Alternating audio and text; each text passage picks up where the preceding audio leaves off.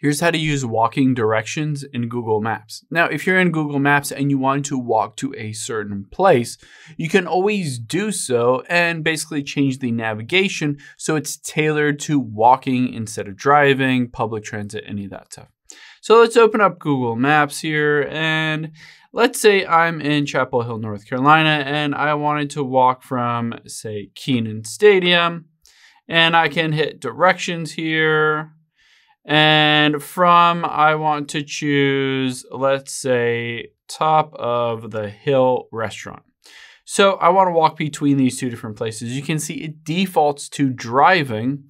However, at the top is a car, public transit, and then walking. I can tap on the little person, and then it shows the best route. The nice thing is that now it will add in any kind of sidewalks, cut-throughs, all of that stuff to make it a bit shorter. So you can see at the very bottom, it says 0.6 miles. It should take you about 13 minutes, and it's mostly flat.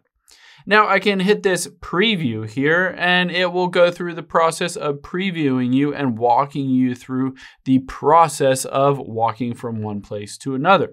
So you can see it will start to tell you when you need to take right turns and left turns. It will navigate for you as you're walking through this route. So this is a great option if you're in a city and you don't intend to drive somewhere, but you just want to walk there. It's close enough, maybe it's half a mile or a mile away, and you don't mind just getting out and walking. Hope this helps. If you have any questions on that, leave them in the comments down below, and I'll catch you on the next one.